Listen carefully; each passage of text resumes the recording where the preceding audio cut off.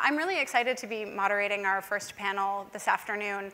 And for any confused people in the audience, yes, normally I sit over at that desk over there with a headset on.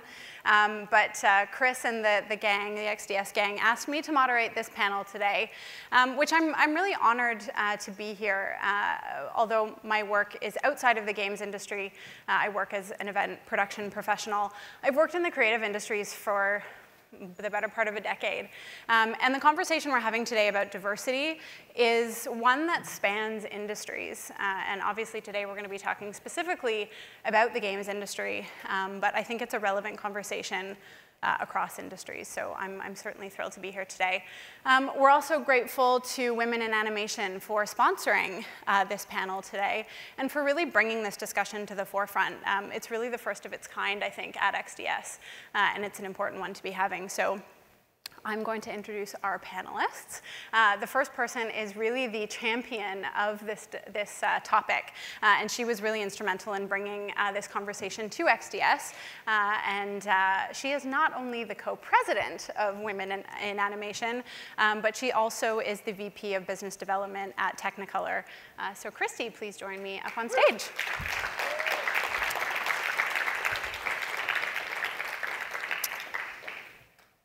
Next up is another board member of Women in Animation, Ann Crommett. She is also the Entertainment Industry Educator-in-Chief at Google.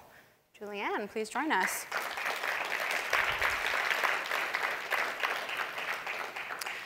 Next we have Dilber Mann, who is the Senior Project Manager at Capcom Vancouver, also an XDS Advisory Board member.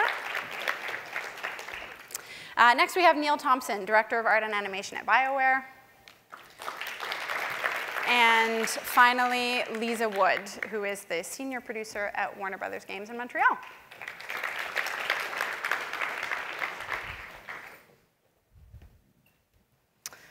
So thanks for being here today, guys. We've had some lively discussion coming up to today on the subject of diversity. And one of the things we, I think, have all agreed on is that this is a very broad topic. And I think that there's always a bit of sort of complexity around topics like diversity, because you sort of want to walk the walk and talk the talk at the same time. And that's something that we've all been conscious of, I think, in the lead up to today, is making sure that we address the fact that this is a broad subject matter. We can't even begin to imagine that we would cover all of those complexities today. So we've really decided to focus on a couple of key subjects or a couple of key areas today. What's interesting too, and we've all been talking about this today, is this sort of theme of diversity seems to be coming up quite a bit over the last couple of days at XDS. We had the wonderful presentation to SFU yesterday at the welcome reception, where a bursary is now being sponsored by XDS for female students in their technical program at SFU. So it's a conversation that seems to be on people's minds, which is, I think, quite exciting. But again, it's one of those sort of tricky subjects where there's lots of different ways that you can approach it. So what we're going to be talking about today is really through a lens of external development for obvious reasons, but really wanting to provide some culturally relevant but also industry relevant context. We'll talk a little bit about stats today, but we certainly won't bore you with them. But we want to sort of frame up the discussion with some context setting. And Kristy specifically is going to be talking about this in just a second here. But you'll maybe be interested to note, when we think about the sort of XDS report card, 35% of our speakers are female, 23% of our attendees are female, and over 35 countries are represented by the people at XDS. So by and large, we're doing okay on the diversity front, but what these stats show us is that there is more to be done, and there's certainly an opportunity to do more there. So let's get started. We're going to start with really a bird's eye view, the 10,000-foot view of where we're at in the industry. And Kristy, I'll turn to you first to talk specifically about gender representation in the gaming industry and some of the things that WIA is doing. Sure. Thanks, Katie. So in preparation leading up to this panel, I did some research and looked up some of the recent studies on this. And you know, women make up over 40% of game players and people who purchase games, yet only about 22% of people working in game development are female. And about 76% of the people working in game development are white. So, you know, there is still room to grow. The good news is that the needle has moved quickly in the games business. In comparison, in animation at large, we've only gone about 3% in 10 years to now 22%. And the good news is that in the games business, in just a few years, we've gone from 11% female to 22% female. And that varies based on the types of roles. You know, for producers, it's typically around 22%. Programs and engineers are about 5%, and artists and animators are around 9%. But roughly overall, it's about 22%. And, you know, again, given that 40% or more of people who play games are female, it seems like they're being underrepresented in the current product out there. And that's, I think, an interesting sort of distinction, and that we've talked about as a group, is the difference between sort of industry representation and then representation within games as well. And the two are linked, and obviously the stats are quite different. So there is a gap to bridge there. Dilber, can you talk to us a little bit, maybe more generally, about working environment? How does diversity impact our working environment? Obviously, we're talking about workforce quite specifically around the stats that Kristy mentioned, but what about sort of the feeling of a workforce and the opportunities that diversity gives us? So I'm from Vancouver, and you see cultural diversity all around you. In the workplace, there's a lot of ethnic representation in the workforce. Especially at Capcom Game Studio Vancouver and a number of other developers here in Vancouver. But I think that especially myself, I think I take that for granted, because when you look at it from another perspective, especially overseas, working with external partners, you see that there's this initiative from different companies to reach out internationally, to find internationals and pull them in to help create more diversification and cultural diversification within their workforce. And well, the reason for it is, well, their clients are globally, like all around the world. And it's really interesting just kind of making this statement now, because it's almost like the games industry's move towards scaling through distributed development has impacted diversity within the workforce. And so we're seeing this kind of movement across all companies globally to become more culturally diverse. So it's kind of amazing to think of it that way, having said it now, but yeah. Yeah, it sounds like there's an opportunity there to be leaders, and when you look at distributed development and the work that, you know, everyone in this room is really doing, that there's an opportunity there to be leaders and to sort of lead by example, which is exciting. Liza, you had talked about in some of our early discussions around sort of the practical realities of building a studio. I wonder if you could comment on that. You know, when you're up against a deadline of shipping a game, what does that look like, and when you're building a team, and what are some of the implications? Well, that's exactly it. When we start building a team to ship a game, we don't have necessarily the time to whatever time we want to take to build a team. There is deadlines that we need to make to ship that game. So when you have that pressure, what do you look for? You look for senior talent. And then based on that need for senior talent, the diversity of applicants that you get is directly related to the seniority of the talent. When there was less people getting into video games, there's less diversity, and those are the senior talent that we have now. So it ends up being our applicants are less diverse because we're looking for seniority. Well, and this is something we talked about as far as education goes as well, and an interesting tie-in to the SFU presentation yesterday is that there's a significant gap between women in the sort of education system in, you know, STEM education and related areas of study, and then how that translates to the workforce, which is, I think, again, an opportunity when we think about how women can be mentored or minorities can be mentored into those kinds of roles. That's a good point. 60 to 70% of animation schools, the students are female these days, and still only roughly 20% are getting the creative roles. So it's just not translating. That's a big gap. That's a disconnect that we've been looking at a lot and trying to figure out how to fix. Fantastic. So, Dilber, you bring up a good point about external development really being an area of opportunity. And I wonder if, before we talk about the opportunity side, if you can speak a little bit to maybe some of the challenges when you're working with a distributed workforce around diversity, some of the cultural sensitivities, and maybe how you overcome some of those things.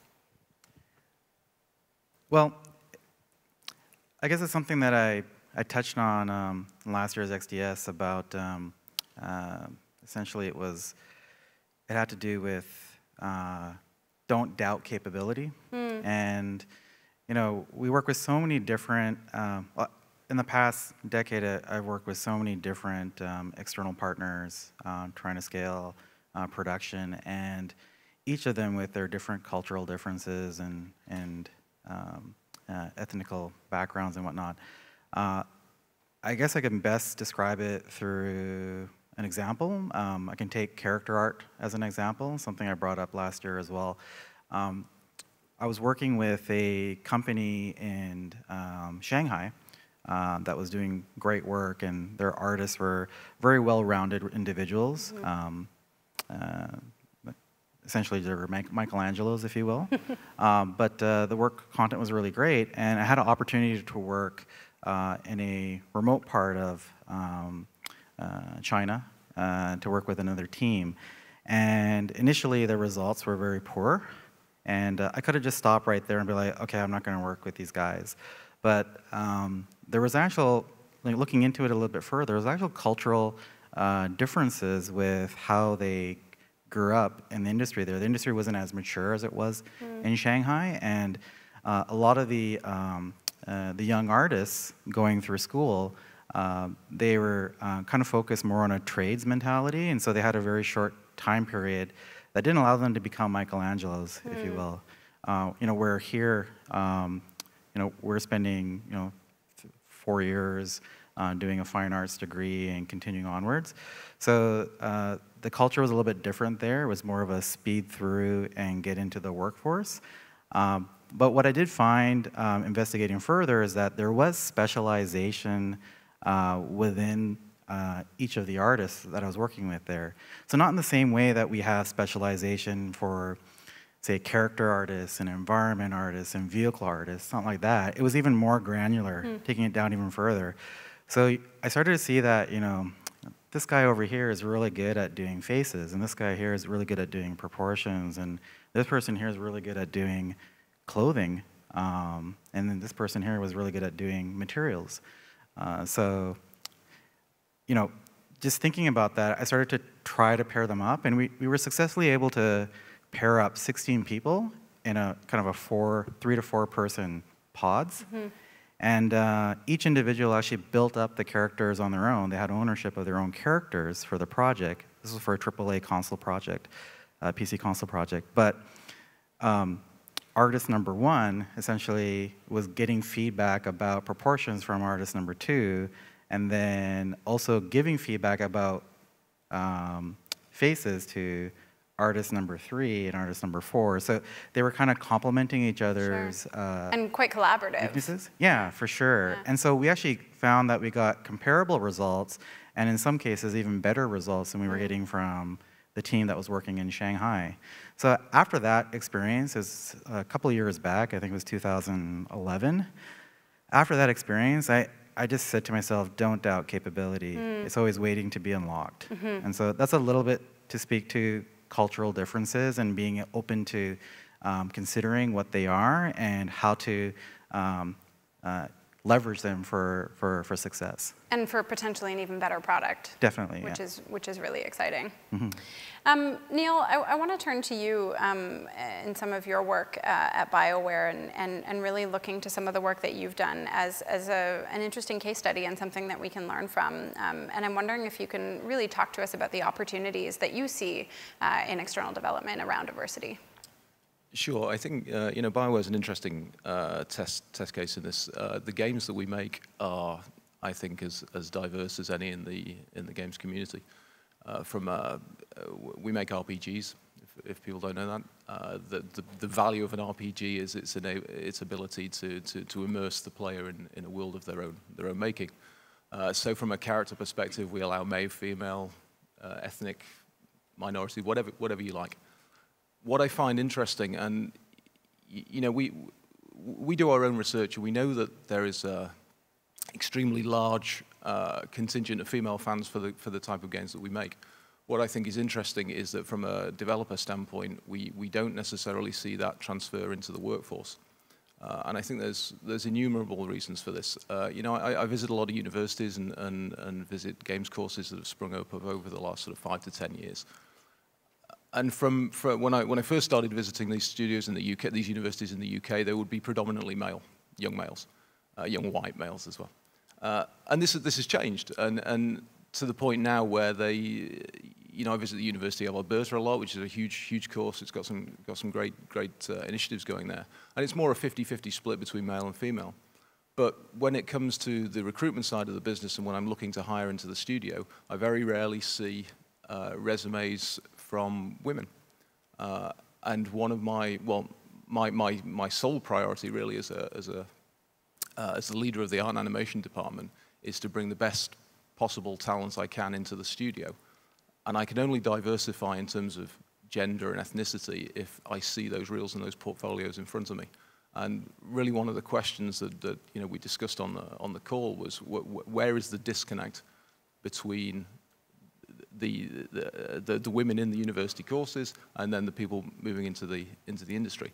And I would also suggest that what I've observed over the last, I mean, this has always been true of games, is that the technical abilities of the developers is constantly on the increase.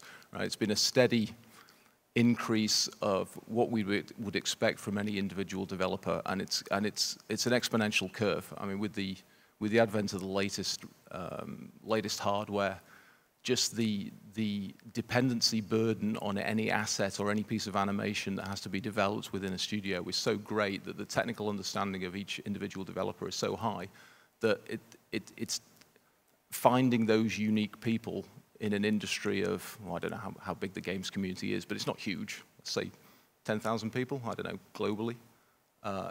We're talking subsets of individuals. And I don't know how to solve that problem. We don't have to solve it today, but I can try. Hopefully we'll start. So it's interesting when we look at sort of, you know, the state of the union, let's say, you know, there's a difference between sort of facts and figures, or facts and feelings. There's the stats that we've just talked about, but there's also this feeling that we have that there's an imbalance, and I think, Neil, you just highlighted that. And Kristy, I want to just turn back to you here before moving to Julianne, who's, I think, really our resident expert on diversity in the workforce. You know, what is the difference when we look at the facts that say 22% of the workforce is female, 76% of the workforce is white, you know, but then we look at people's individual experiences within the workforce and within the sort of, more specifically, the gaming industry or in games themselves. How do we reconcile that, and really, is there a way to start bridging that gap? We spend a lot of time at WEA talking about how we can move the needle, and we're approaching it in a variety of different ways, and I think this can count both for, you know, gender diversity as well as diversity at large. But we talk about building creative leaders, so we have a mentorship program. We talk a lot about if she can see it, she can be it, and so we showcase success stories, women directors, women show creators, et cetera. And therefore, you know, our members can see an example, and then they can believe in them, you know, that they can do it too. So we do that. We do outreach to schools. Another thing that Dilber touched on: if your goal at your company is really to have a diverse workforce, I know that the knee-jerk reaction is often, you know, to hire who you know, but you know, you can really cultivate that talent. You know, you can, if you want to hire more women, then give them tips on how to make their portfolio more appealing to recruiters. So, you know, basically we want to elevate diverse creative voices, which will enrich the culture by having more diverse media, and then will also help to promote diversity in hiring. Mm-hmm. So if you have, you know, a female showrunner or director, they're going to hire more women. So elevating and showcasing creative voices. We're doing a shorts program also toward that effect. So there's a lot of different things that companies can do to initiate programs and move the needle. You know, one thing that we did with our studio in India, and you know, we're also up against a lot of cultural challenges. But you know, the first time that I visited the studio, we only had about 4%, 3% females working at the studio, and I, you know, kind of gave a big talk and talked a lot about it, and they initiated a program where if you referred a woman that got hired, you got a bonus, and so by the time I visited the next year, it was 7% female. So, you know, that's almost a 50% increase. So there are things that companies can do, you know, if you really are serious about diversity, there are, you know, strategies that you can put into place that will help to even that out and move the needle. And, you know, our goal at WEA is 50-50 by 2025. That's our call to action. And, you know, we intend to do everything we can to find, you know, a world with a diverse balance. That's great.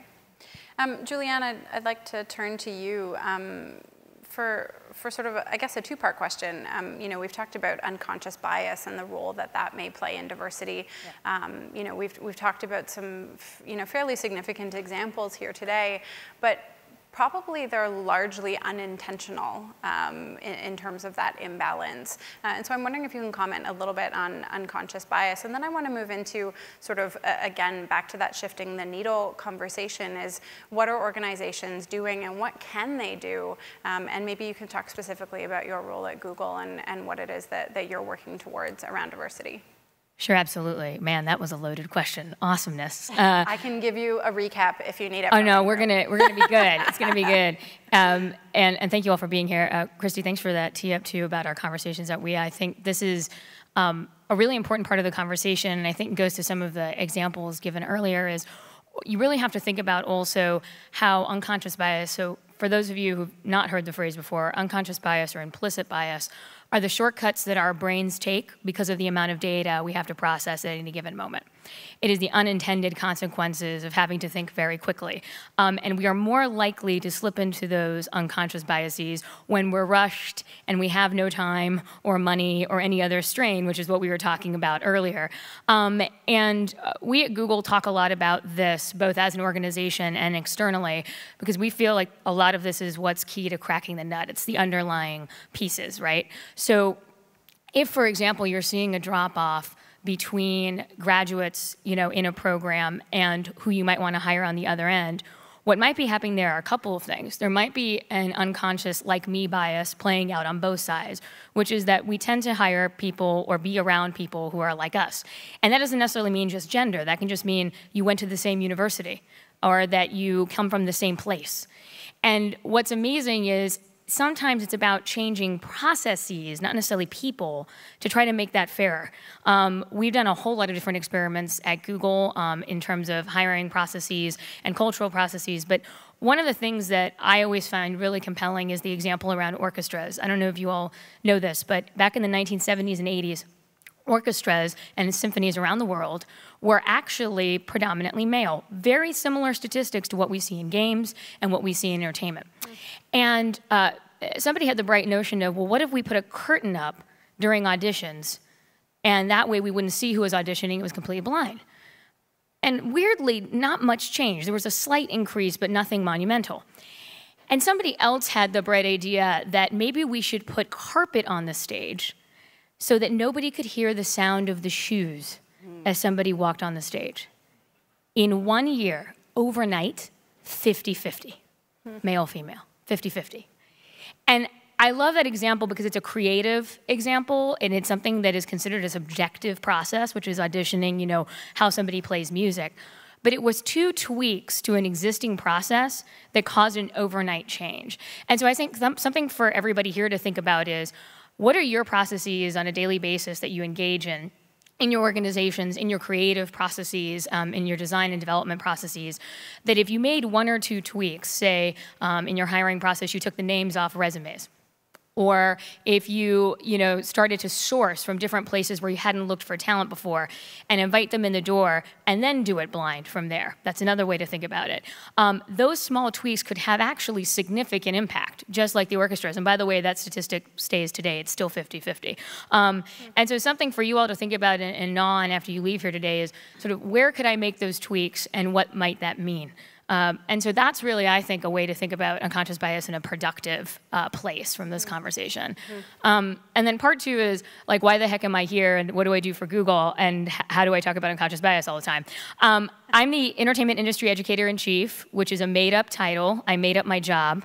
Thank you, Google. And what my team does is that we work across the entertainment industry, and we're actually starting to work in the gaming industry, looking at portrayals and perceptions of computer scientists and engineers on screen. Because all the research has shown that women and underrepresented minorities, in the case of the US, it's blacks and Hispanics, if they can't see themselves on screen, literally, there's not a vision that I belong there. It's true. It's 30% almost of the decision for girls in high school and college to pursue computer science in a study that we did was their perception of the career. That sort of nerdy hacker guy who's sort of disheveled and wears glasses and sits in a closet and has no friends, that sort of trope, had permeated so deeply that girls were saying things like, that's not for me, I'm not smart enough for that, that's for the people over there, and I can't do it with my friends. And that was just under adult encouragement in terms of the reasoning. And so at Google, we said, wait a minute, if we need more people to become computer scientists and engineers, then we need to address this sort of perception thing. And that's what my team does. So we work across all mediums, looking at those portrayals and influencing them. And a great example that I think ties really nicely to this conference is that we work with Disney Junior's Miles from Tomorrowland, an animated show about a family in space, run by an awesome guy named Sasha Palladino. And what Sasha has done, and intentionally so, he's talked about this, is that he's distributed the storylines between Miles and his sister Loretta evenly. And what has happened is that the audience is 50-50, male-female. So even though it's a boy titular character and a male showrunner of the show, those intentional changes had quite an impact in resonance with the audience. In fact, they have gotten very forceful tweets from girl fans of the shows who are demanding Loretta merchandise before it was available, which actually accelerated Disney to pay attention. So there was huge upside from the financial point of view. And so I think that's something else to remember as you think about this is sort of what are you putting on screen and how is that influencing decisions into the larger economy of the business that you're in, right? Which means we need more people. So how are those images propelling that economy? And then how can you think about decisions like Sasha did, where in making just a couple of tweaks in terms of even story time, you could be attracting a much more diverse audience and in turn actually creating more profit for yourself.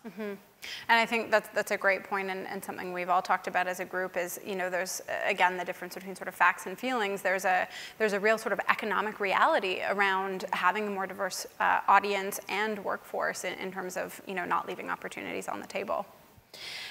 Just in terms of wrapping up here, we've just got a couple of more minutes, and I wanted to sort of look to the future with this group and think about, perhaps we could share just a small example of a success story that you've seen in your own organization, or really what does sort of that vision of a successful future look like? Lisa, I'll turn to you first. Well, we've got two actually. So one is, first thing is we do external development. I mean, frankly, the fact that everybody in this room, we are all from all around the world, and we work with each other from all around the world, that in itself is creating more diversity in the industry. So I really find the fact that we are doing external development as helping us increase diversity as a whole. It's exposing our teams to new cultures, new people from a variety of different backgrounds and a variety of different contexts, and it's doing wonders for our team. And the second one is, and this kind of plays on the whole, we had to hire seniors initially, and that there's more diversity and talent going into schools. So we are now starting to hire more juniors. And we had a very kind of proud moment recently in the office. We looked at our recent hires that came in since the school year ended in the spring. And out of 8 new hires that were juniors, only 2 are Canadian. So 6 are from elsewhere around the world: Pakistan, Egypt, the Philippines, and Brazil. So, and out of those 8 as well, 3 are women. Fantastic. So we're feeling like, yeah, this new generation that's coming in, so we're starting to see the benefit of the schools having more diversity as well. And do you find too that there's just it's sort of part of the vernacular now, especially with the younger generation, is that they maybe don't see those boundaries in the same way? No, they don't. Yeah. Yeah, video games are for everyone. Universal. Universal. Yeah, fantastic. Neil, I'd like to maybe just recap with you on your previous conversation about BioWare and the sort of diversity within games, because I think we've all mentioned here today that when people see themselves in an environment, they're more likely to associate with that character or that persona. Can you maybe talk a little bit about that as a point of success for BioWare and the fans of BioWare? Yeah, I think what's important about it from BioWare's perspective and my own personal perspective is that I started making games back in the 80s when it was solely the preserve of young white men. And I think the realization that's come with more diversity in the games themselves is that there is real value in a diverse workforce because it provides diversity and creativity, and that's essentially what we're all here to push. So I think, I've been with BioWare for about 5 years now, and what really surprised me when I first turned up in Edmonton was that BioWare is a studio that actually has a fan base for BioWare rather than just for the games that it makes. And I think that's largely because the kind of core DNA of BioWare is really enmeshed with this idea of diversity, not just in the products, but in the studios themselves. And I think the great win of this is the recognition by people who perhaps wouldn't have valued a diverse workforce in the past, is that having games that are diverse and inclusive means that you are able to push your creative boundaries a little bit more by incorporating those thoughts into the workforce as well as into the products. That's great. Dilber, how about you? Success stories when you look at your work as a project manager, when you look at project teams, what does a successful team look like for you? Well, I was thinking more about building teams, essentially, and one of the things that's great about working at Capcom is I love being a hiring manager. I spoke earlier about strengths and weaknesses and trying to supplement them, and I do the same thing internally as well. There's no cookie cutter positions. Like, sure, there's an artist and there's a description, but everyone brings something unique to the table, and I try to supplement their skill set by reorientating the team where possible to help leverage that skill set. So as a hiring manager, it's even better at Capcom because our process is just fantastic. What happens is we have multiple people come in to assess things like fit, a person's growth potential, as well as their skill set. And you get all these different unique perspectives on an individual that's come in for an interview. And so alone, I'm not making these assumptions or decisions, and I think it helps to be a little bit more unbiased. I mean, it's not perfect, the process. I'm sure there's room for improvement, but I think that definitely supplements my way of thinking and to help to encourage diversity and celebrate people's strengths as well. You make a great point about it not being perfect, and I think that's something we would all agree on, that it feels a little bit clunky sometimes to be talking about this, but the fact that we're talking about it is, a huge step in the right direction. Julianne and Kristy, maybe you can wrap things up for us just with, a look to what WIA is doing and some of the key sort of success metrics. You talked about 50-50 by 2025, Kristy, but what else? Are there other things as sort of by way of advice that you can give to organizations who are wanting to put some of these metrics in place to measure themselves against? Do you want to? I'll kick off and then. I think at WIA, we're always thinking about each part of the pipe as well. And so how do we draw those connections between the numbers that Kristy illuminated of the sort of art school grads and animation grads that are obviously in higher numbers for women, but it's not translating to the workforce? I think that's something we talk about all the time. I think more research in the space is something we talk about all the time. So something for you all to think about with your own organizations is how much do you know your own data? At Google, on my professional side of the house, we're incredibly transparent about how much we suck at this and that we want to get better. I'm being completely honest. And in doing so, we cause the entire tech industry to be transparent. And now there's a level of accountability that's been never before and is now actually happening in Hollywood as well and many other industries. And I think that transparency is something that we talk a lot about at WE as how can we do more research in this space and actually provide the tools based off the actual metrics to really help people achieve these goals. And so to me, that's a big part of it. And I want to just share a quick success story because I think it's important. We, at Google, on YouTube, premiered a wonderful documentary called Code Girl, done by Leslie Chilcott back in November. We put it on YouTube for 5 days for free. That had never been done, to put a full-length documentary.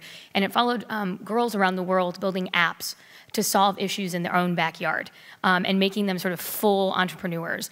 And what's amazing is that after 5 days, we had almost 1 million views, and 2,500 girls signed up for Technovation, the nonprofit, in a week. And that number had been 0 the year before on the same date. Cool. And I think what I want to just drive home is that this really does matter, and it makes an impact and a difference. And that's the only way we're going to see the diversity really happen in the long run, is thinking through those things. So based off the data, making strategic choices, targeted choices, and seeing the outcomes. Yeah, we always joke at WEA that, you know, how do we envision the world in our success? Well, there would be no more need for us because everything would be 50-50 and you know, we wouldn't have any more work to do. But, and I do think that this is an achievable goal by 2025, and we've already started to make progress. And I think that this is something that involves everyone and is going to take a collaborative effort. I get the question a lot, can men be members? Can men be mentors? Can men attend our events? Yes. We like men who support women and who want to help us to succeed. We can only ever really move the needle if we all work together, you know, and that's across the board with diversity. So, you know, we definitely want to encourage everyone who believes in the cause to get involved.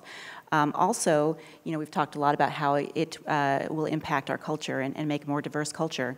You know, we started at the beginning talking about how, you know, 76% of people working in the game industry are white and, you know, 40% of the people playing and buying games are women, yet there's not as many games for them. You know, to speak people's language in the finance side of things, you're leaving money on the table. And creating more diverse product means you're tapping into other markets that you might not currently be you know, tapping into. So it really is for everyone's benefit to have diverse product, to have a diverse workforce, and to really move our culture forward. Yeah, great point. Absolutely, great point. We are out of time. I feel like we could talk about this all afternoon. This panel doesn't have a dedicated Q&A time in the speaker's corner or in the innovation space afterwards, but I know the gang is going to be around for part of the afternoon at least. So if there's questions or continued conversations that get sparked from today, we really wanted to treat today like a jumping off point to a much lengthier conversation. So my thanks and gratitude to our panel for sharing their thoughts today, and thank you guys for listening. Thanks, guys.